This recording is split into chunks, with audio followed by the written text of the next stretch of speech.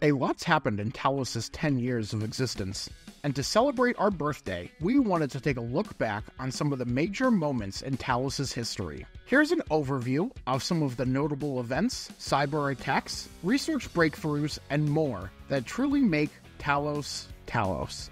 In 2001, Martin Resch, the original creator of Snort, founded SourceFire. Then fast forward to July 2013, and Cisco announced an agreement to purchase SourceFire for $2.7 billion. But it wasn't until August 2014 when we formally launched Talos at the Black Hat Cybersecurity Conference in Las Vegas. In October 2015, Talos helped to shut down the Angler exploit kit by shutting down access for customers by updating Cisco products to stop redirects to the Angler proxy servers, and releasing new Snort rules to detect and block checks from the exploit kit.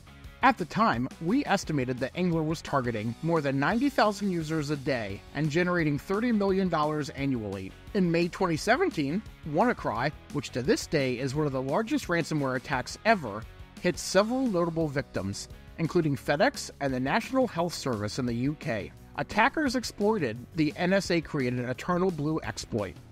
That same month, we launched the first ever episode of Beers with Talos, which today is our flagship podcast.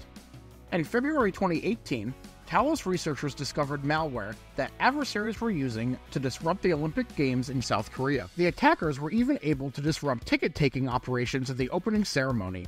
This led us down a long path of finding who was or wasn't responsible. Then in May of that year, we had VPN Filter, a massive malware campaign that affected hundreds of thousands of home wireless routers. The campaign from Russian state-sponsored actors had the ability to completely take over the devices. We officially launched Cisco Talos Incident Response in October 2019, merging incident response from Cisco's CX organization with Talos' threat intelligence. Talos IR offers proactive and reactive assistance to customers around the world. Offering some much-needed levity from the global pandemic at the time, in November 2020, the infamous pig couch goes viral after a fake Craigslist ad for it spreads on social media. This somehow led to Marty Resch making it into the New York Times. It was a whole thing. Then, later that year in December, adversaries compromised the legitimate SolarWinds Orion IT management software to deploy malware via a fake software update. This would be the first of a string of supply chain attacks Talos researchers and incident responders would have to address in the coming months.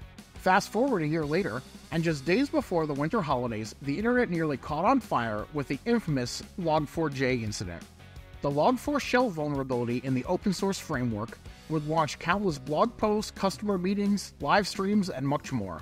In February 2022, the Russian military launches an offensive assault against Ukraine. Talos immediately responds to assist Ukraine, capitalizing on years-long partnerships to help keep critical infrastructure online and users protected from a barrage of cyber attacks.